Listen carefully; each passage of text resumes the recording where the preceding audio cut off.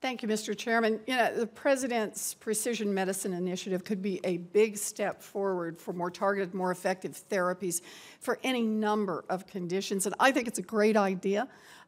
We should have started years ago. Dr. Collins, you first advocated for a national genetics study to examine how people's genes and environments contribute to diseases over a decade ago, 2004. Is that right?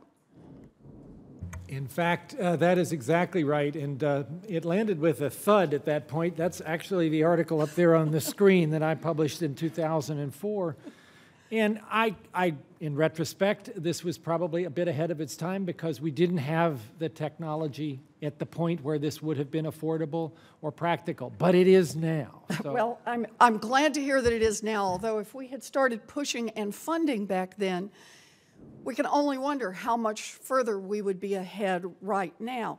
You know, Congress didn't make those investments, and in fact, over the past decade, NIH funding hasn't even kept pace with inflation, and that means we are years behind in doing this work. If we are serious about speeding up biomedical innovation, about improving health, about reducing long-term costs, we start by investing in NIH. Now, the House has a proposal called 21st Century Cures that's supposed to accelerate biomedical innovation. And when it was first released by the Republicans a few months ago, it didn't include a single dime of new NIH funding for Congress.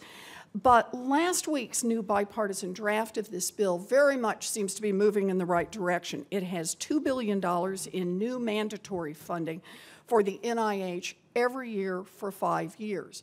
And I applaud the House Republicans for acknowledging what so many of us, including Newt Gingrich and the drug industry, have been saying for years.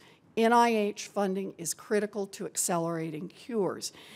But let's be clear, a few $billion in temporary funding will not solve a decade of neglect, much less build the future that we need.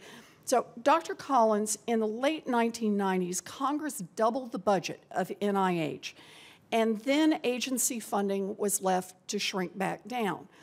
If Congress had never doubled the budget of NIH and had simply kept pace with prior investments, where would the NIH budget be today?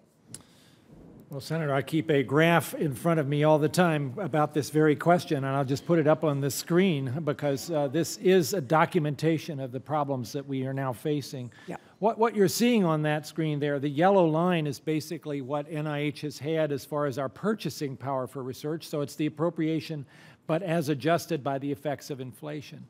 The dotted green line is the trajectory that NIH was on going back to 1970 until 1998 when we had that wonderful doubling, but then we've been getting undoubled ever since. If you followed the dotted green line and we had stayed on that smoother trajectory, we would be substantially higher, up in the neighborhood of a little over $40 billion. So just to get back on track, and to reverse the damage of the last decade, NIH, if I'm reading this right, would need more than $12 billion in just the first year. And the House proposal doesn't even put that much in over the space of 5 years. So let me just ask, based on what you've got here, in your expert judgment, what's the annual rate of increase that NIH needs to get back on track on its funding?